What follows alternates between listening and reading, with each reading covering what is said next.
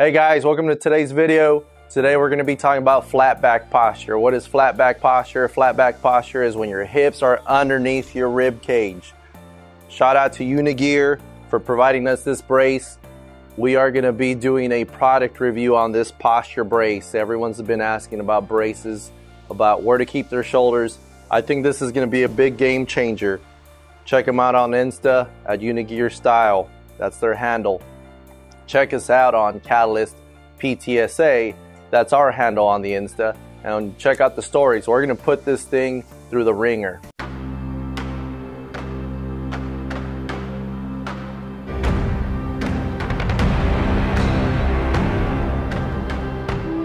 Hey guys, I'm Dr. G, Catalyst Physical Therapy, San Antonio, Texas. Today we're going to be covering flat back posture. What is flat back posture?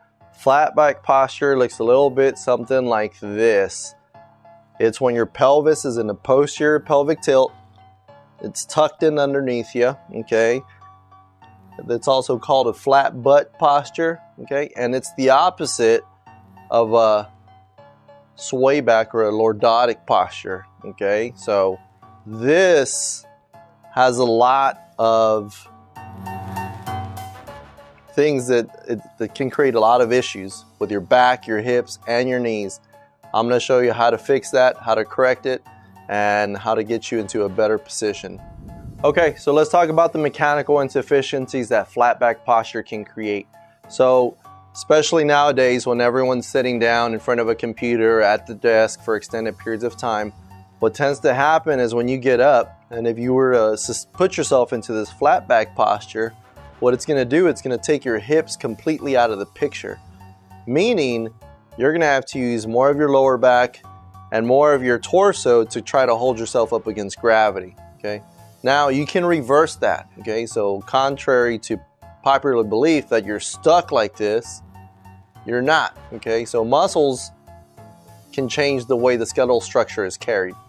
So, what you want to do, this is going to be very simple, okay? What you want to do is you want to stand here, right? No weights needed.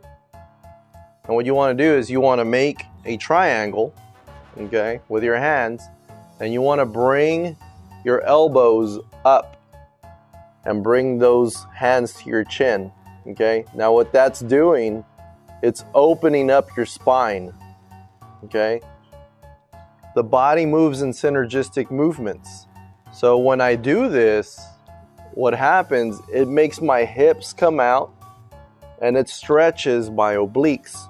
In the flat back posture, the muscles that are holding you in this position are your rectus abdominis, your internal and your external obliques.